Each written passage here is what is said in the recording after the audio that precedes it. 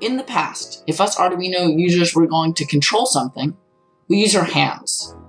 For example, we use a remote control to control RC cars, or boats, or airplanes. All we use is our hands. But now, there's a new and completely unique option to control an Arduino, and this uses the brain. And in order to read data from the brain, we use EEG, or electroencephalography sensors. These sensors can distinguish between different brainwaves, and this allows us to have a general sense of the brain. Many people have started using EEG sensors in their Arduino projects. In order to read data from the sensors, you can use Kitch Patrol's Arduino library called Brain.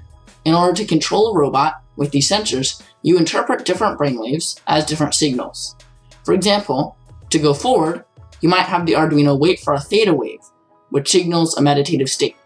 As you can see on the screen right now, these are all of the different waves that it can recognize.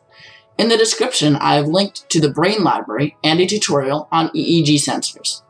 In order to get these sensors, I would highly recommend you buy either the MindFlex game or the Star Wars Force Trainer.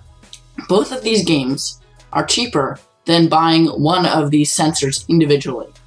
Currently, the Force Trainer is down in price from around $100 down to almost $30. You can find the links to these games in the description below. As always, subscribe and I'll see you next time.